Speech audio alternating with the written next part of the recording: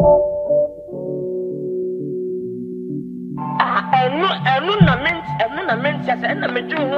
don't take so. I don't take madness. I don't take.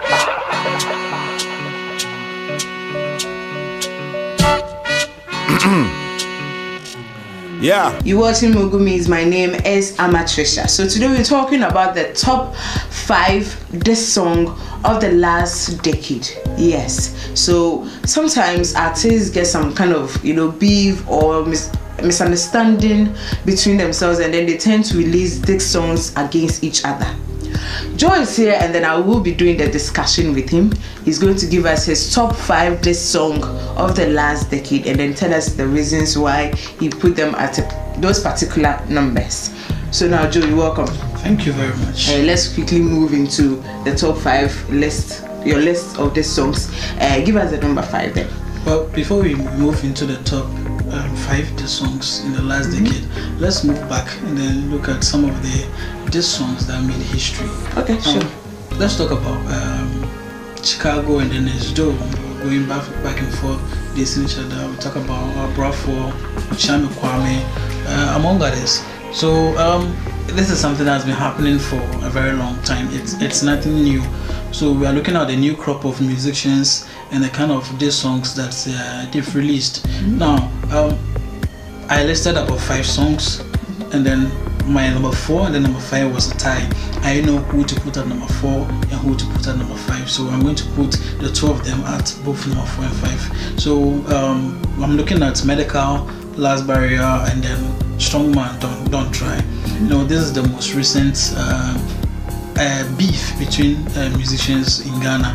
We're talking about Strongman, and we're talking about Medical. Few months ago, about a year ago, Medical was saying that for the past few years he has been holding Ghana rap music, and Strongman felt like, well, there's something he has been doing for some time now, so sure. Medical shouldn't feel like he's that good or he's at the top. You know what I'm talking about. So he released the first diss song, and then Medical felt like, well, you're a young guy, you've not even released any hit song like I've released, so you don't even have the right to diss me. So he also released his song, and then they were just going back and forth until Medical stopped. So, well, between the 2 of them, I don't know who I'm going to put above the other. Yes. So now let's quickly listen to the diss song of both artists, Medical and then Strongman. Sure.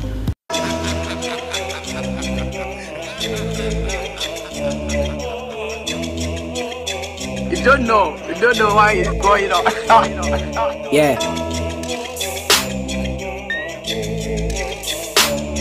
Hey. What's your name? Tabani music. Abofra, wo panyin na mema form na adaw. Akwada wagimi a chenti memfa ba yin jejaw. Eto kakra wonya ye tamo adwene mu hahaw. Enwom to so wadwene so a ene ye wo ho na be papaw. Subtract your fraud money from the real money. Insist on Ebeka we trade be your music money. Enough you buy you bicycle, my man, you sounding funny. Can of credit traman sign that be your testimony. Eba no rap mo ani tua. Be bass na obepia wo share that they say send me reply wa obetena se na obesua. Unko obi na fuo me yo so dem ne ye kua. Wo se waje Ghana rapper si wo madaji obusua. So wo cast so wo bench. My rap mo other bench. Big body, wadwene ke to as a quench. The fire no fi quench.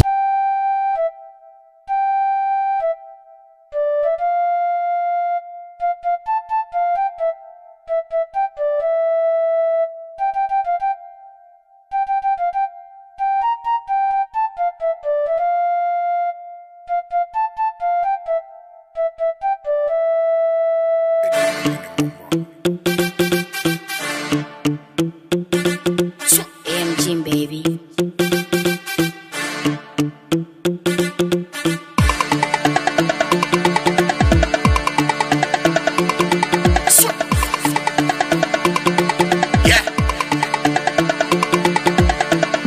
Me use to beat no. I want to lash your small boy. Oh, here you more bro. Here go na who follow second boy. I step in the scene, I'm making it clean. Me cream barriers alloy. And show you doing you can you bim. Ah boy. Promoter say boom me bank. Me manager this over bread show up. But trendy I also papi. I drink it once on my watch. My friend Abbas me land the pet. Because she not just 6 plots. Best rapper for life. Until I see a fuck what they call high court. Studio I for my wood to be out. Yes, yeah time.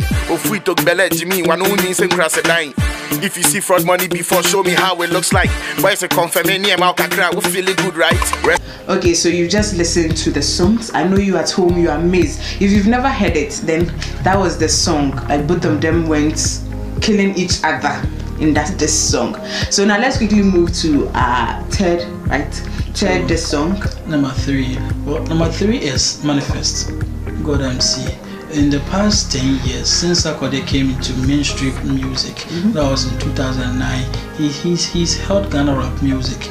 You know, at a point in time, we were mostly into Azonto or I don't know how to put it, those kind of music. And then Sarkodie wouldn't stop rapping. And then he has been going and going and going. And then some few years ago, he was saying that he's the best rapper alive in Ghana, just like how it started with Medical and then the Strong Man. So in one of his songs, I think Bossy, yes, he spoke about some few things about what he has done, what he has been doing for Ghana rap music. And Manifest felt like, dude, who are you to say you are the boss when the real god of Ghana rap is there? So he also released God MC with some serious lyrical punches. You know, that song affected Sarkodie so much he released Kanta, and at a point in time, when the instrumental has ended, Sarkodie was still rapping. That should tell you the kind of impact that song had on him. So that is my number 3, God MC by Manifest. Okay, so let's go and check out God MC by Manifest. We'll be right back. And that's a 9. And you wanna be king, get your ass in line. These no be bars, I'm just passing time. Charlie I just chuck it. Laughing hard till there are tears in the bucket. Some of my peers spineless, they are muppets. Always nothing like a lizard. Damn it, I got my. Yeah. What's a king to a God MC? Numero uno. That be me.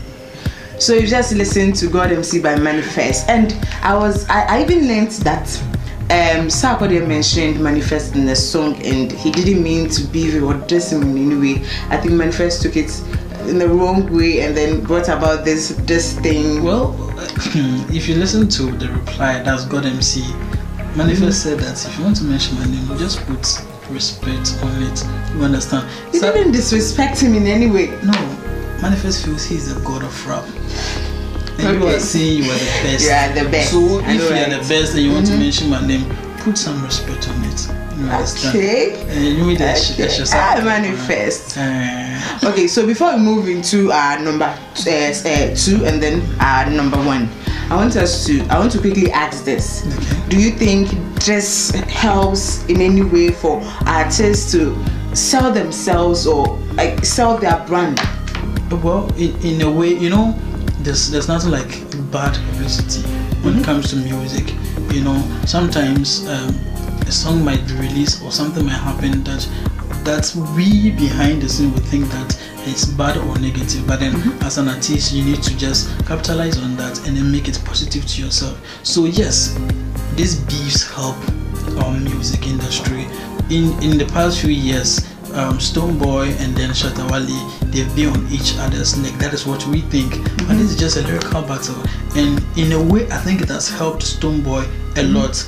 But after they reconciled, I don't know, Stonebwoy is gradually coming down. He's not fading out though, but then he's kind of coming down. Stonebwoy even made a point recently on OKFM with Abibu Santana that the beef with Shatta Wale helped both artists, and so there's no way they're going to stop. Like one day, one way or the other, there's going to be another beef, and I can't wait for that beef. Well, for me, I think that is enough. We've had enough of Shatta Wale and then Stonebwoy. I think maybe they should try some other person, maybe Jupiter or Episode or somebody who needs that kind of hype, so that we push such person to where they are now. So meaning beef is very important. It's not very important, but at some point in time, it's okay. It helps the industry. Okay. You know, when Shatta Wale and then Samini were beefing, it was very bad. At a point in time where fans from both sides meet and then fight, you know, and that was bad. Too risky. Okay, but then when we talk about Stonebwoy and then Shatta Wale, yes, they are beefing. When you meet two people arguing about Shatta Wale and then Stonebwoy, they don't actually fight physically, but then they talk about what each other has achieved. You understand? So I think in a way it's good, But when it becomes ugly, no, we shouldn't encourage it at all. Okay, then let's quickly move to our number 2, this song. Okay, so number 2, this song. My number 2 is the Almighty Sarkodie. Advice. You know, Shatta Wale has been in the news for the good, the bad, and the ugly, but mostly the bad and the ugly. Today, Shatta Wale did this. Tomorrow, he showed his ass. Excuse my language. Today, he's doing that. Tomorrow, somebody is sucking his. You know what I'm talking about. And Sarkodie feel like, dude, Charlie, somebody needs to talk to Granny. Somebody really needs to talk to Granny. So he decided, well, let me release a song and then advise my brother in a very professional way. So it still qualifies as a diss. So that is my number 2, and it's one of the greatest songs that Sarkodie has released. I loved this song. I loved it. So let's go and listen to this song. If you've not heard, that is it. If being poor be like me, then father, I beg you just bless me with poverty. I don't wanna snitch on my nigga, but fuck all the bragging and chill. Cause honestly, your whole back account don't feel by you 1 tier rubber Vogue, but you claiming supremacy. Fuck out of here, you be fool batty. I'm trying to leave a blueprint. I'm from Tema. What the fuck did you think? Me pekasa, but I'm touching on a few things. Jai, illumination, I coach a cube links. Paula one man tem, the fame in for Frono. I call out with the yacha, we need Tony Yawopa. So yes, that is our second, right? Our second this song, which is Sarkodie's advice to Shatta Wale. That song, it hits Shatta Wale real hard, eh?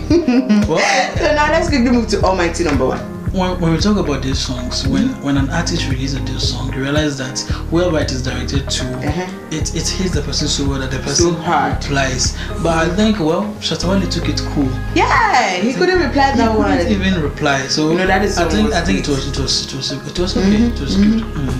So now let's move to our number 1. So our number 1, my number 1 is Yapono Benambu. Now this song is my number 1 because most of the times when this song is released, it's mostly between the fans of both artists who are beefing and doesn't really enjoy much airplay, or it doesn't go that commercial. You understand what I'm saying? But Benambu is a song that, to the extent that they made a video for the song, it was all over the place, and it went far. It went very viral. And Yapono is somebody, I wouldn't say he's an underground artist, I wouldn't say he's a mainstream artist. He's in between there, and this song really projected him up there. So I think this is my number 1 song on the list we're talking about. Okay, so let's go and check the song out.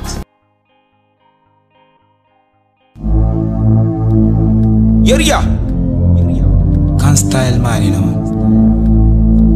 I listen to my people, and my people listen to me. We bad. Yoria inna the Ogana, wine and a lumbong bandana. Yeah, you be sell out kiddo with the tire for your cantata. So you've been watching Mogul Means. My name is Amatrisha, and that has been our top 5 this song of the last decade. And Joe has been doing the discussion with me. I know you enjoyed it. You know, just leave your comments below if you've not, and then don't forget to subscribe. Thanks for watching.